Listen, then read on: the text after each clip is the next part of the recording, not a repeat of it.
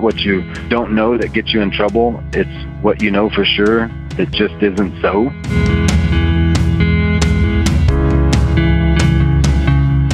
Welcome to Life in Accounting, the Where Accountants Go podcast. Life in Accounting is the podcast for everyday heroes like you working in the accounting profession. Are you ready to hear from accounting influencers, thought leaders, visionaries, and other professionals leading change in the accounting world? Then stay tuned for Mark Goldman, a CPA, the owner of Where Accountants Go, and your host. Welcome to Life in Accounting.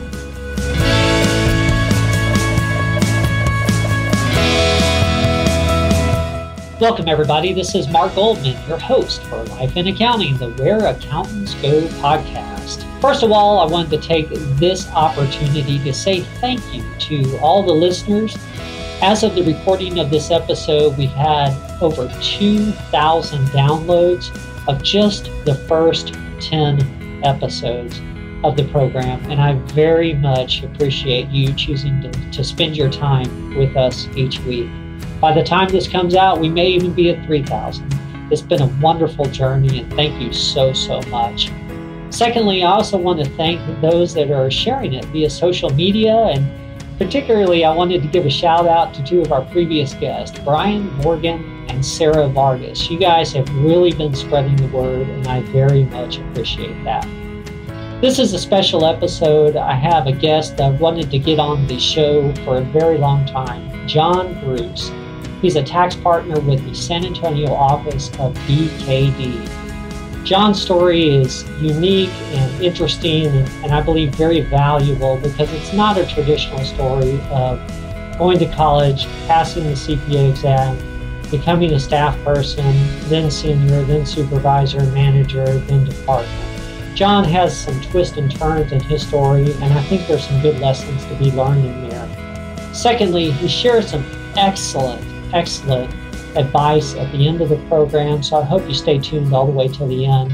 He's got some real good nuggets at the end that he shares, which I very much appreciate. So without further ado, here we go.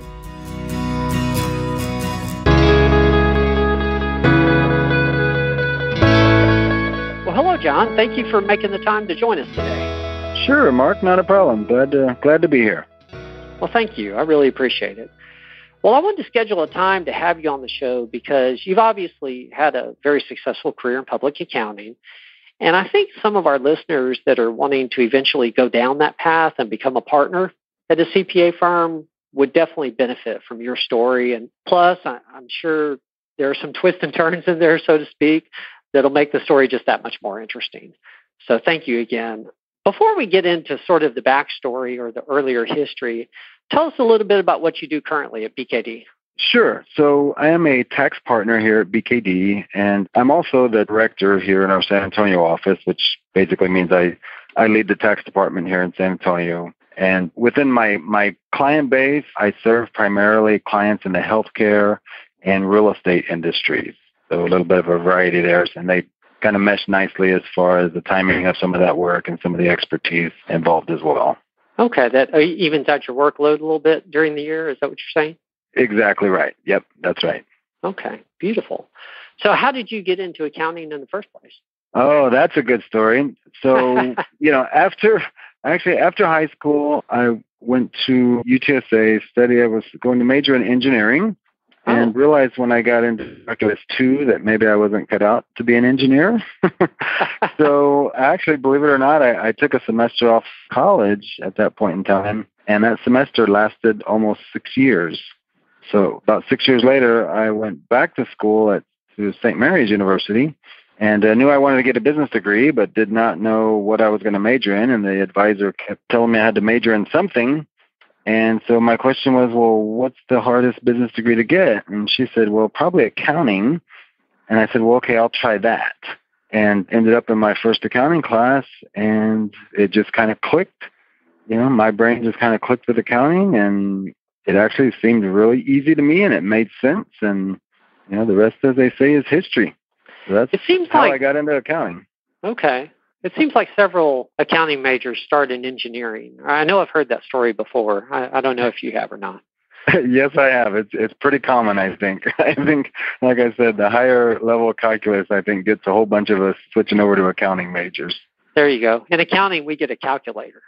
That's exactly right. And all we do is add and subtract and divide and multiply. That's about as complicated as we get.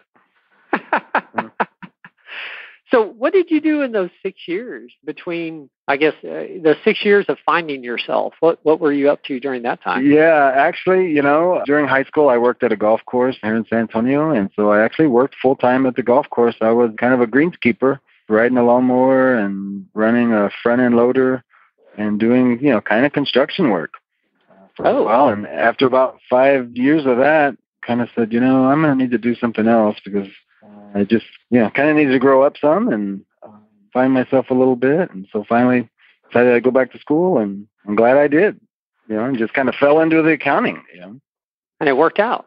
Yeah. Oh, yeah. Worked out well. There's some irony in the fact that you worked on a golf course for 5.5 years, and later on you become a partner in an accounting firm. I think you should get some college credit for that, or an internship credit. Yeah. Well, they didn't give me any. I know that much. But it did, though. It really helped me. And when I was younger in high school, I'd get summer jobs, and I know, my dad would always tell me, well, that job, at least you learn that you don't want to do that the rest of your life. And so, there's some things that we go through that we just have to, we have to go through them to really understand and maybe give us some motivation as we go forward in life. That's a good point. That is a good point. Yeah, I bet your family was glad that you had that golf course job, just to let you learn about life the hard way. There you go. Yeah. Exactly. So what did you first do out of college? Do you go directly to public accounting or take a little detour? So what I did when I finished at St. Mary's, well, actually, while I was there at St. Mary's, about my junior year, sophomore year, I actually got a part-time job at a small CPA firm. And so I started off, kind of doing the very basic bookkeeping, payroll, taxes. I was doing that type of work while I was in college, so that by the time I graduated, I had 2.5, 3 years of kind of experience doing that type of work. And once I graduated from St. Mary's, interviewed with all the now the big four accounting firms and had a few offers, but I really liked the local firm I was working at, and I liked the culture there. And so I ended up accepting an offer from them. Started my career there, that practice. How long did you stay at the local firm? So what I did is I worked there. So I finished college in December of 1992. And I worked there until probably mid-1994. So worked there maybe another 2.5, maybe I worked there about 2.5 years. And then I got a crazy idea that I wanted to work for myself. Oh, I didn't know that.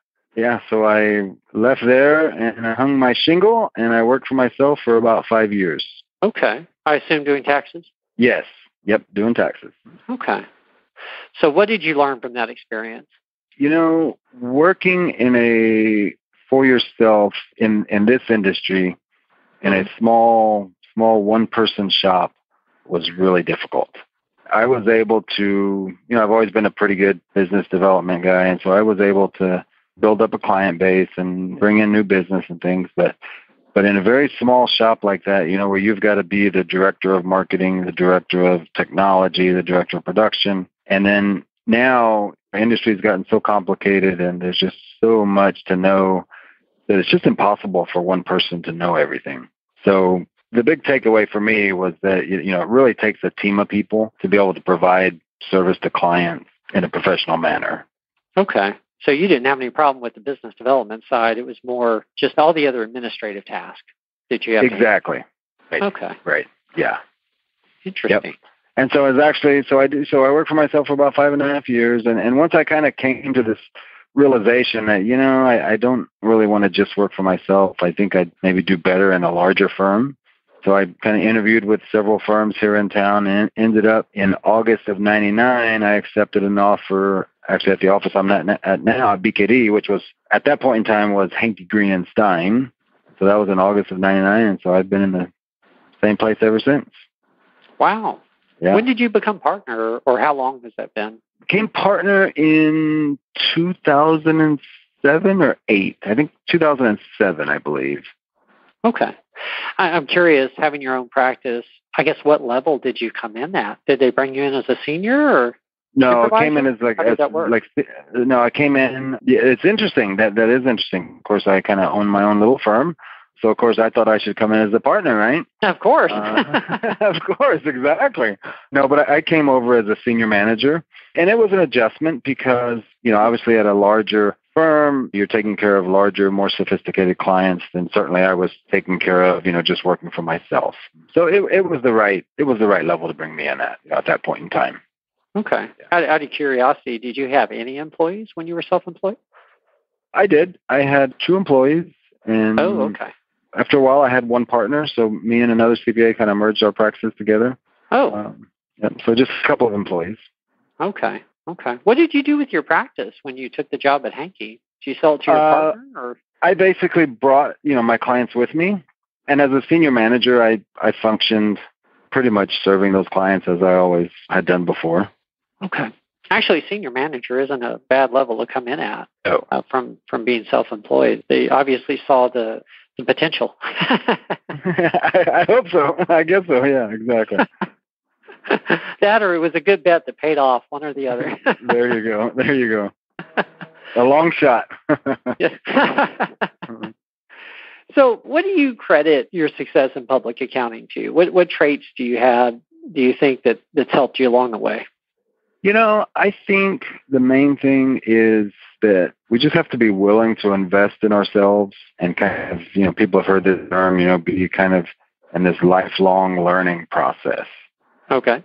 I learn stuff almost every day, and even being a partner here for how many years now, but constantly learning things. So having the ability to do that and the willingness to do that and to, not kind of get stuck in a rut, wanting to do the same thing all the time has really helped me in my career. I've had to learn new industries at times when maybe we had a partner who retired. Well, we did. A good example, we had a partner who retired that was doing a lot of our tax-exempt work at the time. And so for a few years, I had to step in and take care of a bunch of that work. So, that took quite a bit of learning on my part, but that's really a necessity, and certainly in this industry, is being able to invest in yourself. And some of that has to happen outside of office hours. If I was to give advice to younger folks out there, it would be that a lot of that investment time is investing in our own personal skills and knowledge base. And so, some of that we're not always going to be getting paid for sitting in our workstation. We're going to have to be doing some of that stuff in the evening at home. There you go. In my experience, one of the difficulties, actually one of the leading difficulties people have, CPAs, when they go out on their own, and then also this sometimes prohibits them from becoming partner, is business development. So what do you think it is about your personality or your work habits, or I guess what advice would you have for someone on how to develop those skills? Boy, good question. You mentioned personality. I think some of it just comes naturally to some people, but I also think that a lot of it can be learned. And one of the things and I've led some of our business development seminars and things here in our office that we do in-house. And one of the things that really helps, and a lot of times people, if you tell them that we're going to have a little training session on selling, well, immediately they have a bad connotation about the word selling. I don't want to sell. I just want to be an accountant. I want to be a technician. I don't want to be a marketer. Sure. And one of the things I try to stress is that if we think, and this is what I believe, is that I believe that I can help businesses become more efficient, become more profitable, save taxes, whatever the case may be. If I really think I can help them do that, then I should be out there talking to people about how I think I can help them. I'm not out there just selling. I'm out there trying to help people and help their businesses. I think that's a big part of it. And I think just personality. You do have to have some personality, and you have to be able to relate to people. And you have to be able to understand where businesses or where people's kind of pain points are, and what are their struggles, and what do they need help with. Yeah, you make a good point there. I hadn't thought about it, but in general, accountants tend to be more on the humble side And I think that makes business development just a little harder for us because there's so many things we can do for the customer, but we don't like tooting our own horn, so to speak. So, yeah, I do think that's pretty common, and certainly, there's a limit to how much that you can do that. But yeah, I would agree with that. Yeah, I would agree with that. And the other thing is that it is a lot easier if you're able to specialize in something. Because if I'm just out there marketing myself as, well, I'm a tax accountant and I do corporate tax and partnership taxes, that's a very broad brush to paint to try to sell yourself. But if I can go out myself as, I do corporate tax and consulting in the healthcare industry, and because I understand this and that about the healthcare industry, and I can look at a prospect's financial statements or tax return, and I can say, ooh, why aren't you doing this or that? Which is pretty common in the industry, which is what I see happening. Maybe you should consider some of these things. Well, then now I'm able to sell myself much easier because, again, it's not just the tax return. I'm able to help them in their business. That's a good point. What other specialties have you had while you've been at BKD? Have you always been in the healthcare and real estate area, or is that something that's changed over the years? I've always been in the healthcare. I've also done, again, tax-exempt work, probably starting 5-6 years ago, started doing a little bit more on the real estate side, and have also done some financial institution tax work, so banks, basically. Yeah. But you definitely got some variety in there. Yes. Yep. That's good. Well, we've talked a lot about your success, and I appreciate that. I think your story is very important there, again, for people that are looking to be a partner. Is there anything you would have done differently in your career? That is a great question. I would probably say, of course, I can always look back and say, well, I could have done this differently. I could have done that differently. But, sure, Mark, really the way I look at it is at this point, I would not. So I would say, no, I wouldn't do anything differently because the things that I did do, the decisions that I made, the places I worked, kind of the road that I traveled is the one that got me where I am today, and I wouldn't give up where I'm at today for anything. I love my job. I love the company I work for. I love what I do. I love helping clients. And so because I really enjoyed that, I don't think I would change anything. And some people might be surprised about that. Some people might be surprised and say, you mean you wouldn't have studied a little harder that first year out of college so you didn't have to work at the golf course for 6 years? And no, not. Looking back now, and maybe it's because I'm getting old, right? But I don't think I would change it. Hey, if things have worked out well, you're right. Even the tough times, they were there for a reason. Exactly. That's exactly right. That's a good point. And you probably had enough time on the golf course at this point. I mean, 5.5 years. Come on. That's yes, exactly. That's enough. Yeah. I still never learned how to play golf very well, but that's okay.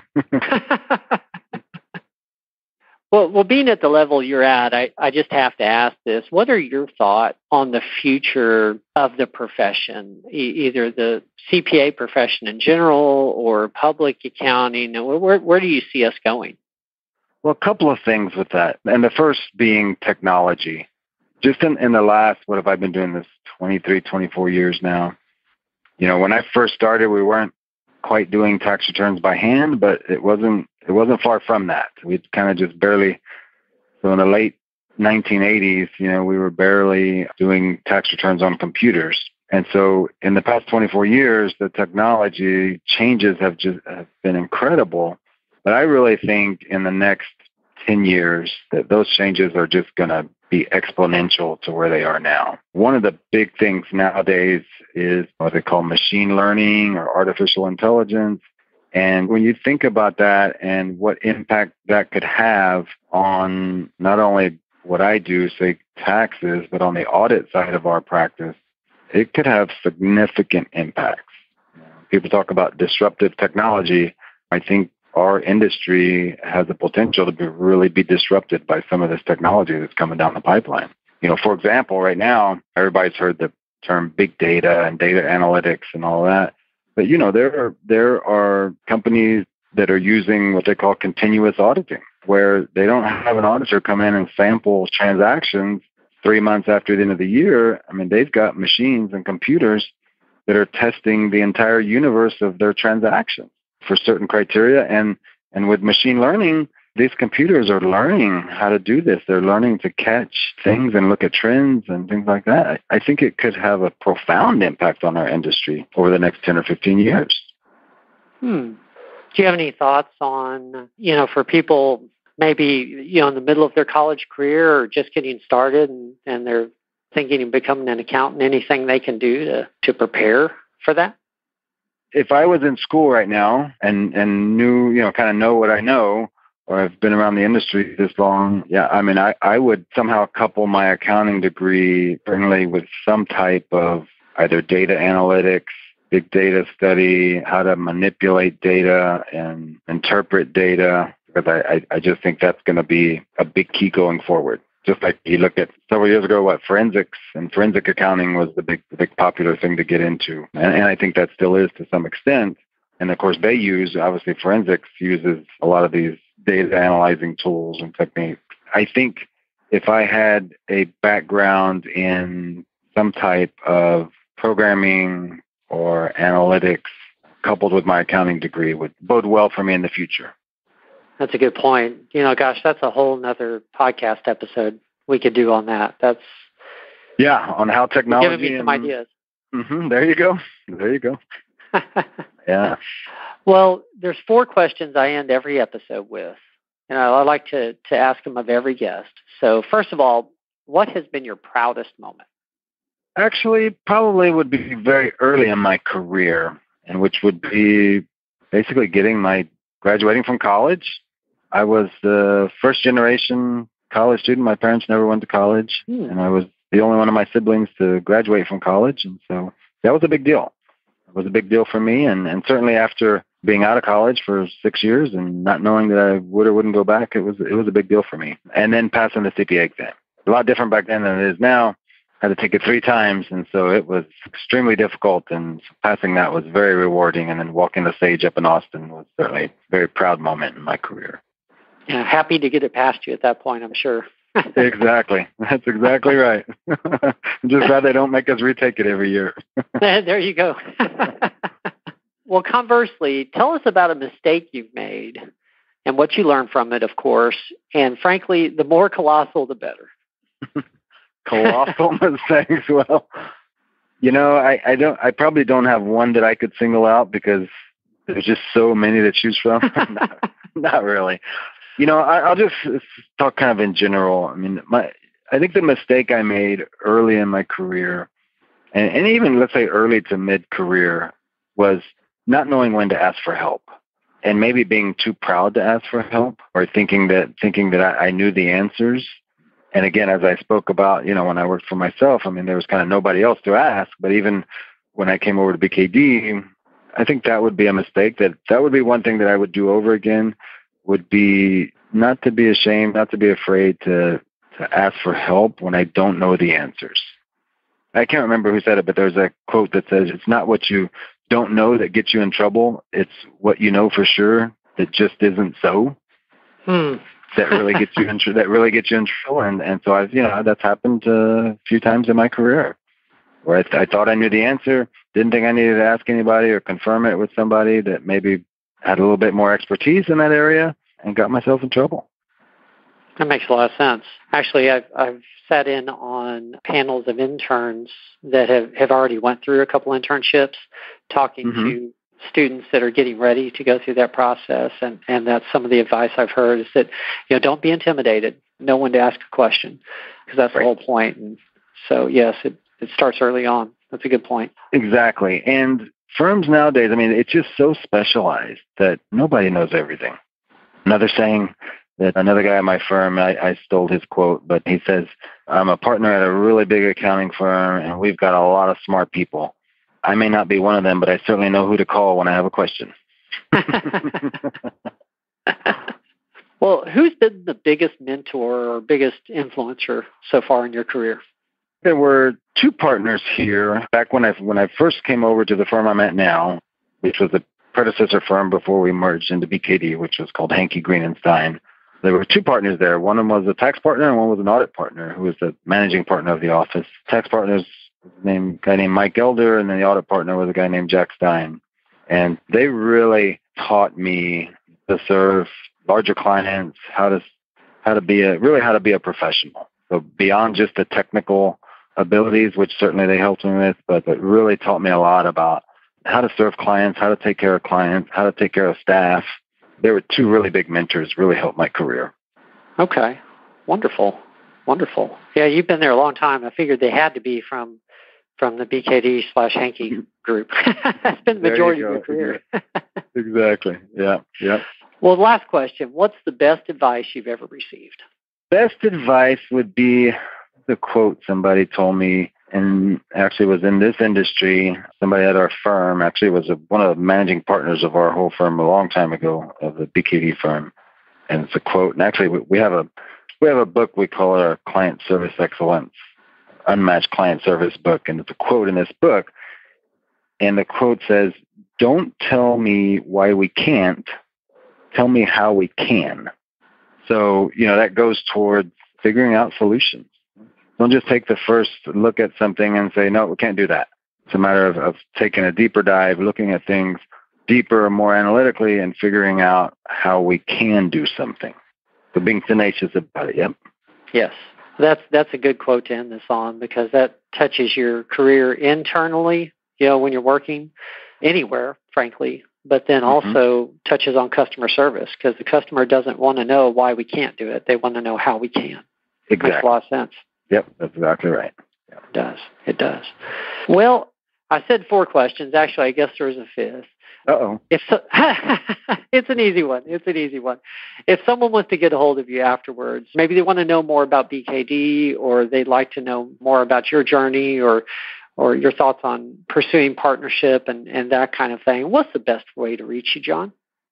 I would probably say to call my office. Okay. I would say email me, but Mark, this technology and emails, I'm getting so many emails every day that I tell you, that's one of the things we're looking at in our firm is maintaining our people's productivity with the volume of email. It's incredible. So yeah, they could call my office. That number is, of course, here in San Antonio, 210-341-9400. Wonderful. Actually, that's perfect, John. Phone number is excellent. Thank you very much. Yeah, sure. Yeah. Well, thanks again. I think this has been very productive. I know people will get a lot out of it. We have listeners really spanning the gamut from just thinking about accounting to, I'm sure, even thinking about retirement. But I know we've got a lot of student listeners, so this will be very beneficial for them. So thank you very much. I really appreciate it. Very good. You're very welcome. It was very nice talking to you. Thanks. You too. I'll talk to you soon. Okay. Take care. Thanks. Bye-bye.